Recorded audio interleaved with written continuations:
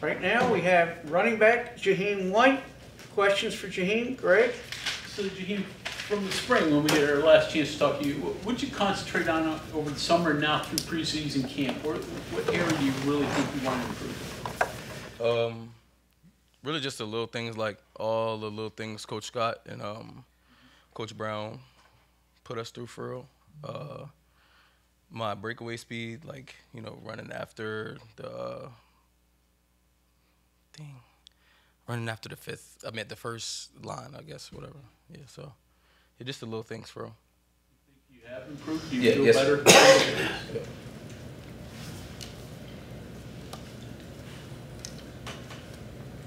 Coach has been talking you up.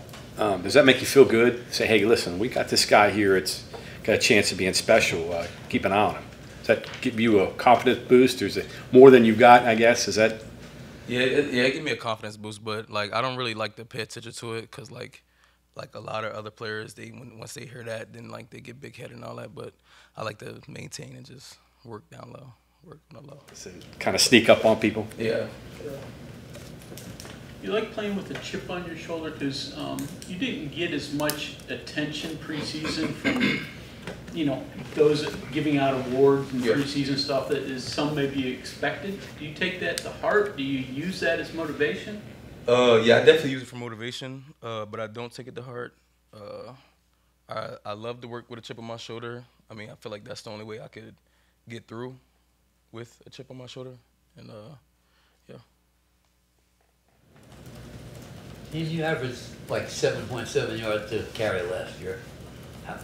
How do you improve on that? I mean, or do you have to improve on that? I mean, there's always room for improvement, but like if I just keep working on the little things, it's going to keep leading to the bigger picture and the bigger things.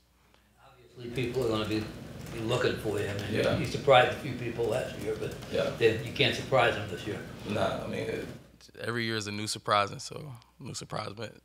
I don't know what your biggest number was in terms of carries, but are you ready to physically prepared to take more of a load and carry the ball more? Oh, of course, yes, sir. Body-wise? I'm ready to ball. How much more comfortable are you with pass blocking and, you know, catching passes, all that kind of stuff?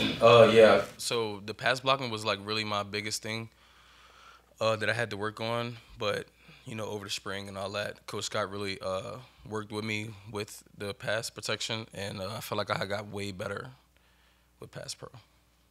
Coach Scott told us earlier you're coming into camp a little earlier. What's up with that? You're getting up a little earlier and getting here.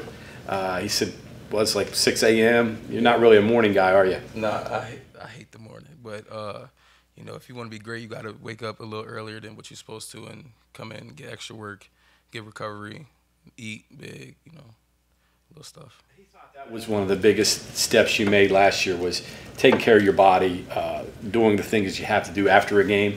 Obviously, you do what you got to do up to the game, but there's a whole bunch you got to do after the game to get yourself ready for the next one. Talk about that a little bit. What would you?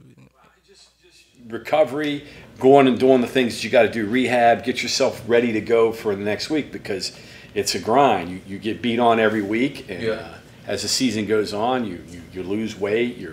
Talk about that a little bit. How you have to take care of yourself. So like really, you just like with me, I maintain my weight. So like say Saturday night we'll come back, it'll be like real late. So I'll just really just go home, get like a nice little meal in, and then Sunday morning I'll come, and then I'll get like a little recovery, cold tub or cryo. Maybe get in the boots, like depending on how my legs feeling, or maybe like do like mobility stretching with Coach Mike, and yeah. CJ mentioned the other day that you actually grew up in the same neighborhood you did, or you lived there when you were in Miami. Do you remember him? What were those encounters like? Maybe on the field or just playground or whatever? No, I wasn't like really around him, because like when I was down there, I didn't really know him for real. But once I came up here and I knew that he was from the same area I was like, oh, all right. But I never saw him. Plus, I was a little younger too, so. Too younger. So now that you see him, I mean, his body for a running back is different. How do you guys complement each other in that backfield? I mean, we really just work off each other. you know, would like if I do something a little wrong, then he'll talk to me about it, and then if he do something wrong, he'll come to me, and then I'll talk to him, tell him, you know, what he got to work on, what he got to fix. Have you talked to anybody about what it takes to be great? I mean, everybody has talent. There's a lot of guys out there that have talent, but there's so much more than just having talent to being a great running back. Have you talked to anybody about that at all? No. No? Obviously, there's a lot of numbers switched around on the offense in particular. What went into picking number 1 for you now? I don't know. I mean, I really I really wanted 4, but you know, CJ got number 4, and that's my favorite number. But I don't know, just switching to 1. I mean, like I think for me, it's just a number, but like I feel more comfortable with being in a single digit number because how I grew up playing football, you know, I was always in a single digit for real. So I feel like getting 1, it's a good feeling. You know, Tavon Austin wore it. I was going to bring up, I saw the minute you announced that, fans immediately said you know the assignment. Yeah, definitely know the assignment. One more on that. What does, in your opinion, what's it take to be a great running back? I mean, really focusing on the little things. Like to be a running back, you have to make sure that your body's cool, make sure you get the right recovery, make sure you're eating right. Because running backs, we all take a lot of hits. You know, we get hit a lot. We got to block everybody, you know. So I feel like just taking care of your body and just doing the little things really matter. Consistency, reliability, some of that stuff playing there, Yeah, you think? yeah, consistency for sure. Yeah. Jahiem, your 2 touchdown catches last year. Right call, right time. Just seemed like I don't want to say tricked him because you had to make the catch and everything, but it just seemed like it was perfect situation for that call. Yeah. Catch him off guard a little bit. I know the throws were great sometimes too, but a lot goes into that. Yeah, just the touchdown catches last year. Like, just were they the right call at the right time? Catch him off guard. Yeah, right call, right time. Yeah. With Cincinnati and Baylor, that's what you're talking about. Yeah, those are definitely the right calls, right time. You know, leaving the huddle, man, we got something here. They're not seeing this coming. Like, you know, it's surprise. Yeah. Okay.